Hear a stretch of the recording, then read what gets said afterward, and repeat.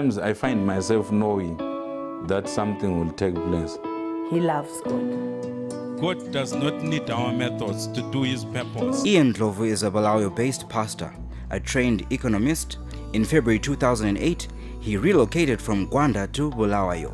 According to him, it was during this period that God prompted him to establish a church in the Kulumani suburb of the city of Bulawayo. The ministry started as a small prayer group with 3 people.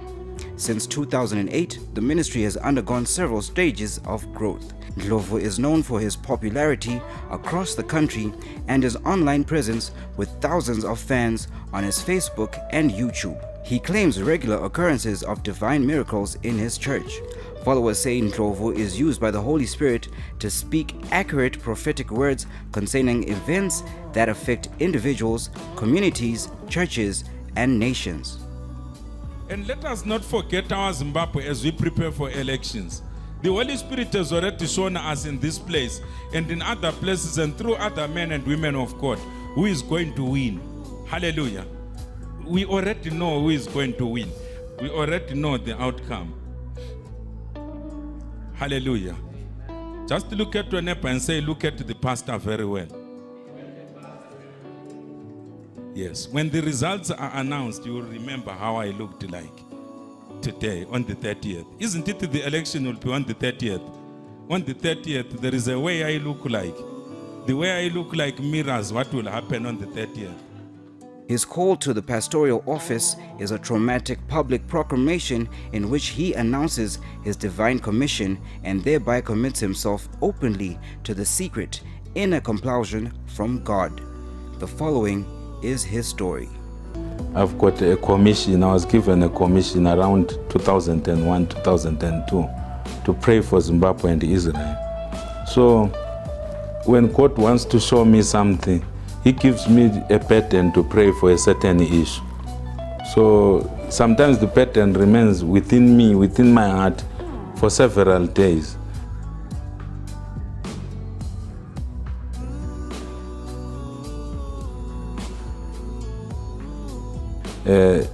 The way I can compare how I experience a pattern, I can compare it to how people experience stress in the natural when there is something which is troubling them. The only difference is that I don't feel any pain, any physical pain or any emotional pain. But at a deeper level, there will be like a certain weight that I will be carrying within my heart. Until I pray through that weight, I don't feel relief within myself. So in the process of praying through, whatever I'll be feeling in my heart as a pattern, maybe it's leadership, maybe it's a certain situation, maybe it's weather events or whatever God will be showing me, because he shows me by the patterns that I experience in my heart, by the things which come upon my heart. As I pray them through, that's when I start to experience visions. Sometimes when I'm reading the Bible, I experience visions. And then I start to write them down. Because initially I didn't write them down, I would forget them. When I try to relate to them, I'll be just remembering just sketchy details. And then later on, the Spirit of God told me, what I show you, you just have to do like what they were doing in the Bible. You have to write down the visions. So that when you are telling people, you are telling them as accurately as I showed you. The same hand which wrote during the time of Daniel, the same hand which wrote Menemene Tekele Ufasin, is the same hand which is writing the transformation of this nation. So I experience dreams, I experience visions. Sometimes I find myself knowing that something will take place, but I cannot explain how I happen to be knowing or when the knowledge would have arrived. I believe that God has called him for this time in Zimbabwe. I believe that God has placed him for Christian believers, not only for our church, but for many churches, not only in Zimbabwe, but many other countries, because it's not only Zimbabwe that he prophesies about. He sees visions about different countries. So what I can say is that he has a burden, not only for Zimbabwe, but he has a burden for the body of Christ as a whole. When I was a child, I used to experience dreams, but it was when I was doing primary school, I think around grade 6 in 1989. when I was doing grade 6. I had a dream where 2 angels were standing with me in a river, where the 3 of us, a river which is near our home. But the river looked big in the dream. It was now like a very big river. And then these angels, they positioned me like they want to baptize me. I don't know how I was immersed in water in the dream, and then I came out of the water. But by then now, I was not going to any Christian church, because the family where I grew up, they didn't, follow Christianity. So the thing didn't make a lot of sense to me. I told my grandmother, she was still alive then, I told her that I dreamt angels. I don't know how I arrived at this knowledge that they were angels, but definitely they didn't look like human beings. They were taller than human beings, shinier than human beings, more beautiful than human beings. They looked also younger than what a young human being would look like, but stronger and imposing with this aura around them. And they didn't say a lot of things, they were just talking to each other. And then I was positioned in the middle. That's the most vivid,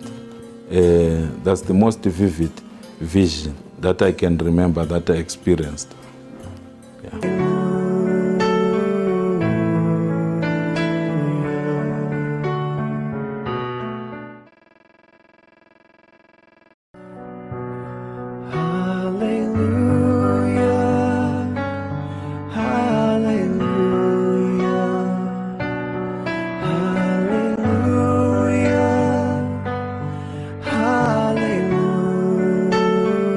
Because some of the people that I'm shown visions about, I don't have a direct way of actually interacting with them or actually telling them what God will be showing me.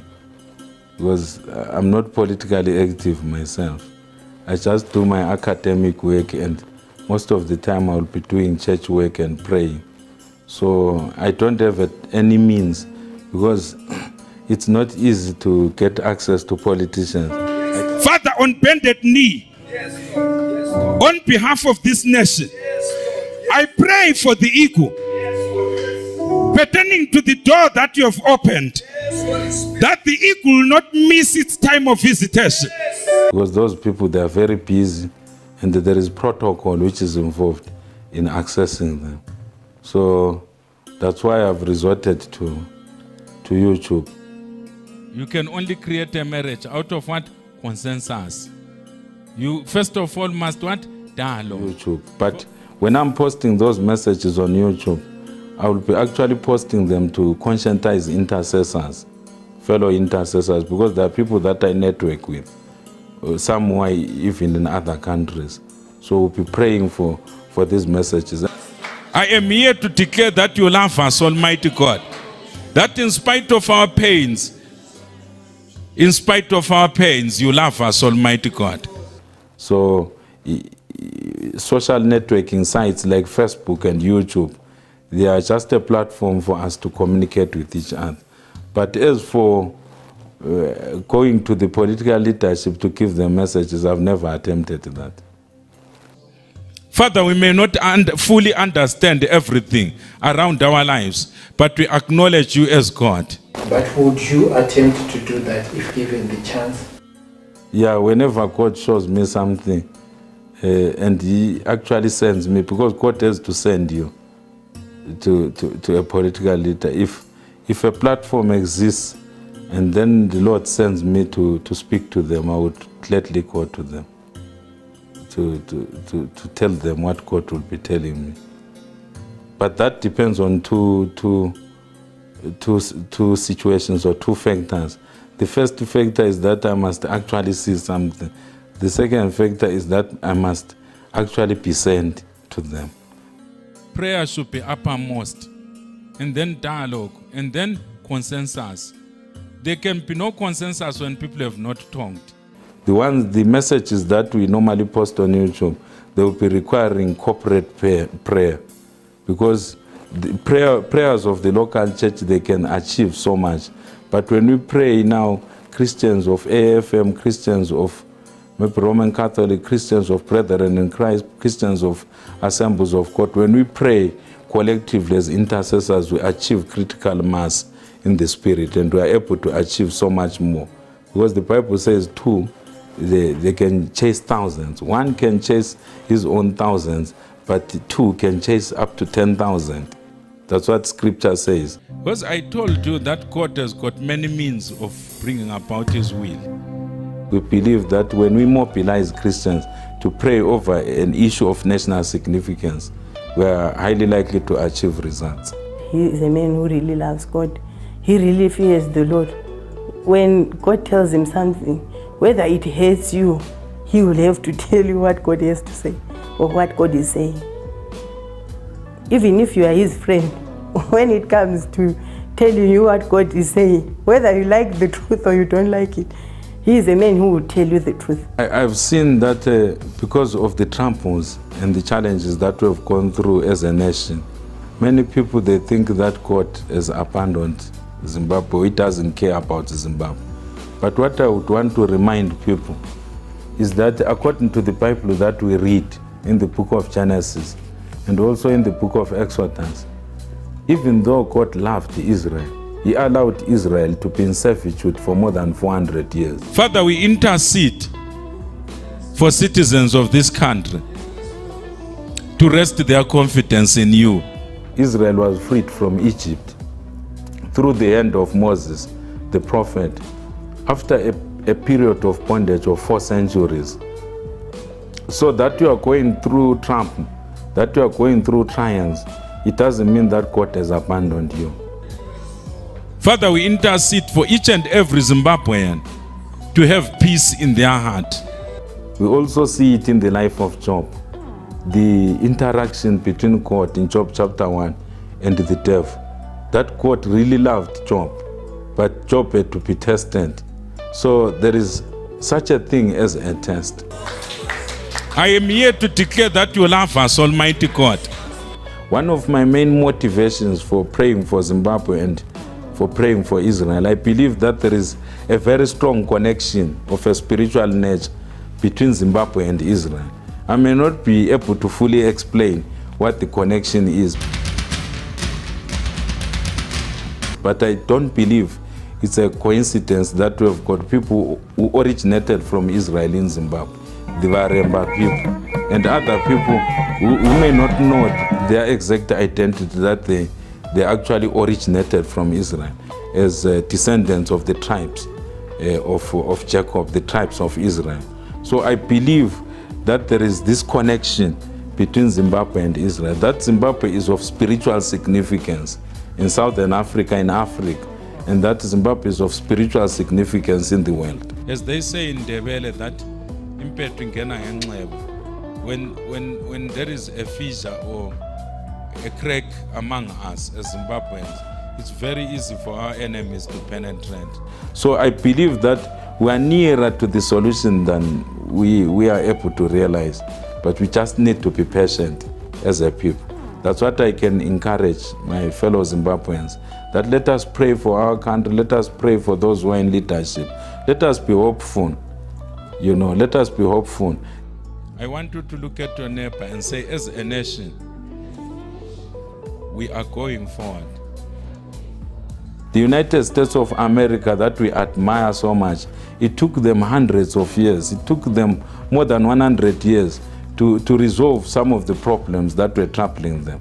There was slavery for many years in the United States of America, even though they were professing with their lips, liberty, equality, and fraternity. We know black people were oppressed up to the 1960s, and they still continue to be oppressed. There's still a lot to do in the United States of America. The journey to construct and reconstruct a country, I don't think it can be a journey of 20 years or just 30 years.